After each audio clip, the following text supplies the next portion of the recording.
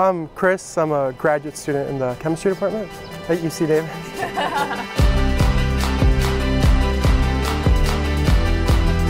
I went to high school with the intentions of becoming a truck driver. That's what my family does, so I figured I was going to do the same. I met a water polo coach who was a firefighter, and I liked his lifestyle and his work schedule. I went to college to do firefighting, and I became an EMT, and I was working as a lake lifeguard for 7 years. There I figured I really liked emergency medicine, and I was working towards becoming a paramedic. The prerequisites for paramedic school are chemistry along with other sciences, and I saw that I had a little bit of ability in the field. I figured maybe I could do a little bit more school, become an emergency room doctor, just do something different.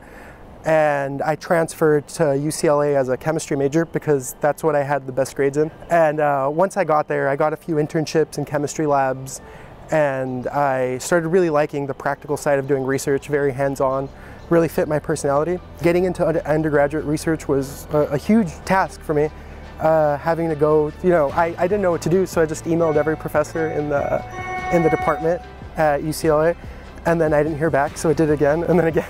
I think the hardest thing is knowing where and how to ask for help. And that's something that I've been getting better at slowly. But yeah, just learning how to navigate and where to ask for help is probably the hardest thing. So the department is very open, and by that I mean it's very friendly. We do a lot of social events. There's this Halloween event that's really fun. It just feels like everyone's really friendly and open to help you. Just collaborations with multiple labs, in not even in our department, but in physics, and that's really neat.